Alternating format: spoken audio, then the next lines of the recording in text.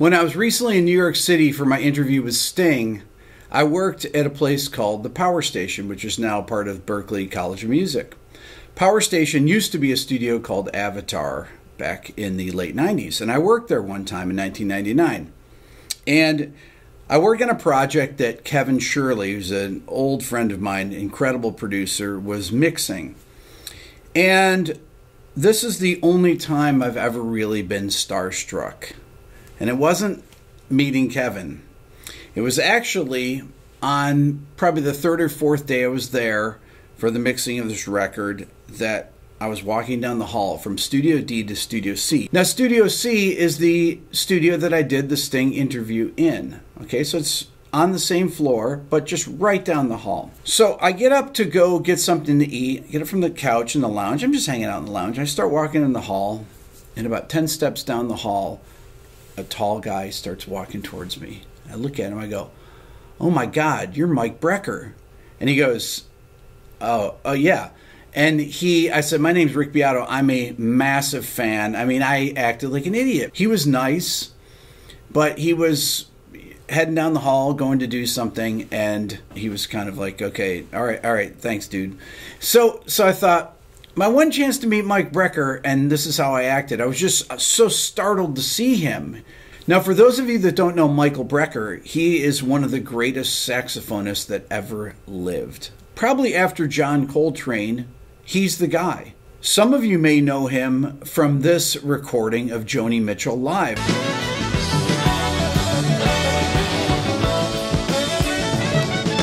Others of you know him from his early work with the Brecker brothers.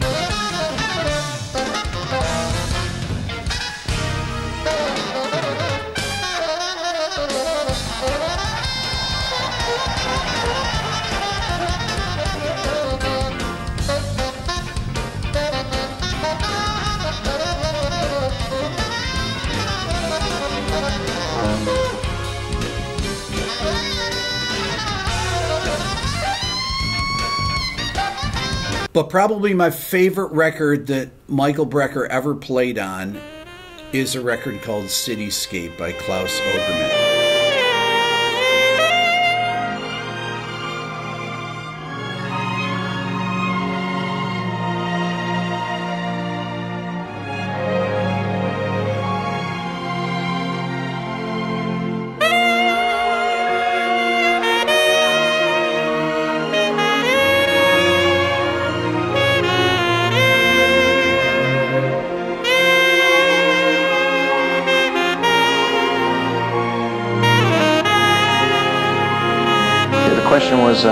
Was the album Cityscape with Klaus Ogerman a challenge?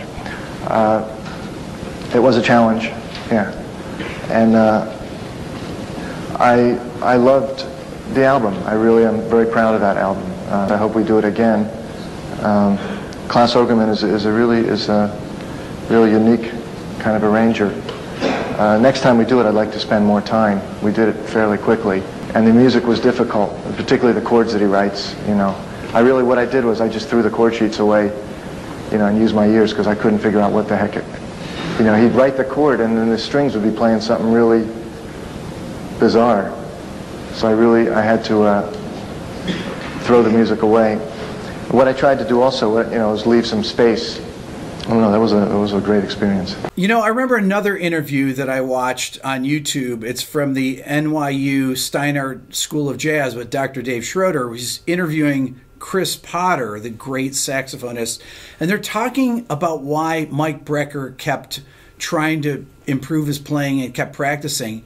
And honestly, it was because so many people copied his style. Now imagine that people are copying your style so much that you have to keep evolving. Check this out. And you had made the comment, the reason that Brecker continued to practice so much is because there were all these people copying his style, and he wanted to make sure that he was on top of those guys. You might listen to something that Mike played, you know, in 1980, and go, wow, that's just unbelievable, and that's it. That's him.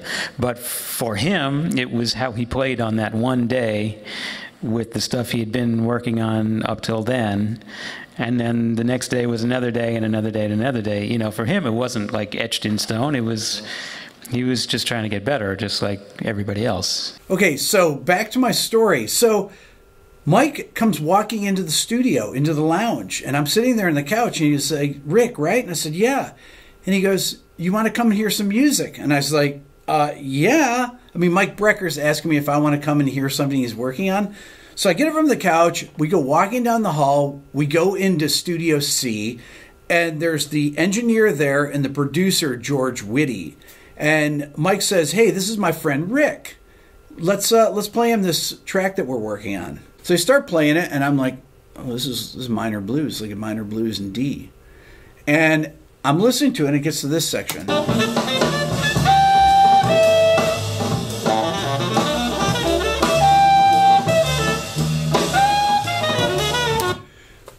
When the song ends, Mike says, what do you think?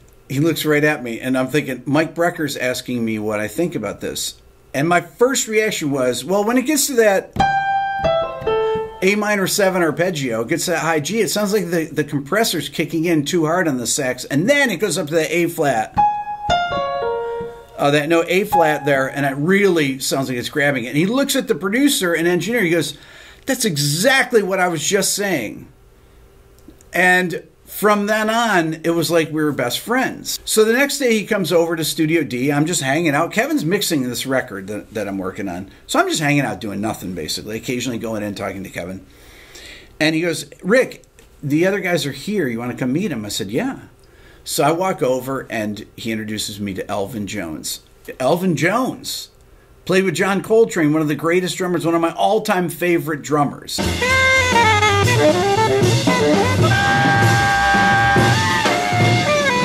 Then he introduces me to Pat Metheny. So when I interviewed Pat, I said, we actually met once before here in this studio in 1999 when you were working with Michael Brecker on Time is of the Essence. Of course, Pat did not remember that, but that studio has a lot of memories for me, right? So the few days that I was there, I actually met Ron Carter in the same studio. I actually met you one time in 1999 at Avatar Studios. You and Elvin Jones in two different rooms playing two different sessions. I was in Studio D.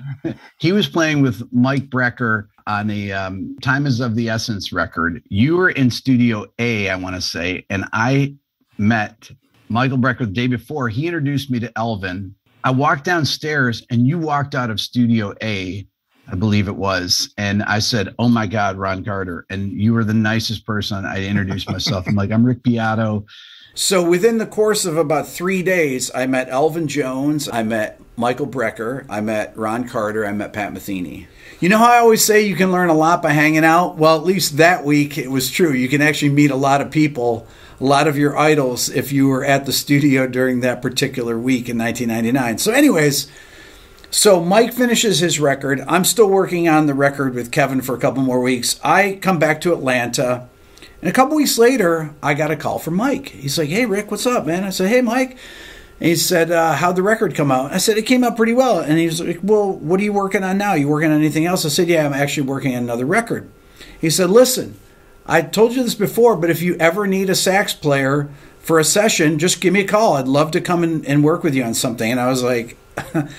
Mike, I'm working with new metal bands, and you don't want to play on these records. Nothing, no offense to any of the bands I worked with, but Mike Brecker on a new metal track. Well, although maybe it would have been cool, actually. It might have made some of these records great. But we kept in touch every few months or so. We just, he'd call me, I'd call him, and for a couple years or so. And eventually we lost touch, which I really, really regret. Anyways, in 2006, I heard through the grapevine that Mike was sick with some type of leukemia, I believe, and he was looking for a candidate for a bone marrow transplant. And this is when the internet really was not. It was hard to resource things like that, and they looked for a while. And I remember hearing that they found someone, and he had the bone marrow transplant, but it didn't take. He ended up not getting better, and he passed away in 2007, very tragically at the age of 57.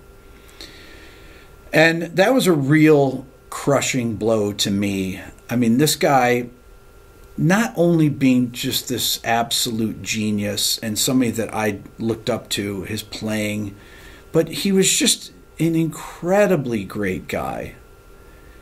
You know, I was thinking about this, that when Chick Corea died, I remember the first thing I played was the Three Quartets album that Mike is playing on. I went to see that concert, their first tour date in Ithaca, New York in 1981. It was Mike Brecker, it was Eddie Gomez on the bass, it was Steve Gadd on the drums, and Chick Corea, and they were reading charts.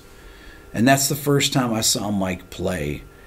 And I played that when Chick died because I thought it was important to memorialize Chick by playing some of his music. And when I think of Chick, I think of that record, and I think of Mike's playing.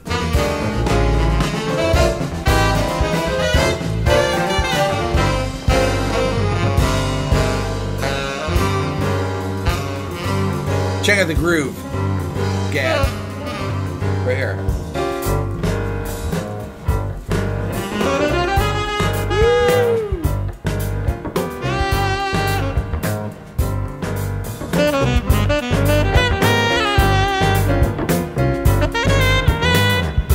Check out the first quartet. It's mind-blowing, but there are so many great interviews on YouTube with Mike.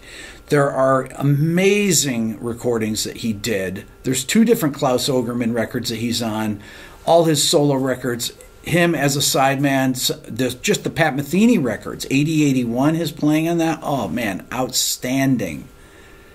So even though Mike is gone, he still lives through his music, and that is the way that we can honor him. That's all for now. Don't forget to subscribe. I know I always say that, but click the subscribe button so that you know when I'm going live and when I'm putting out new videos.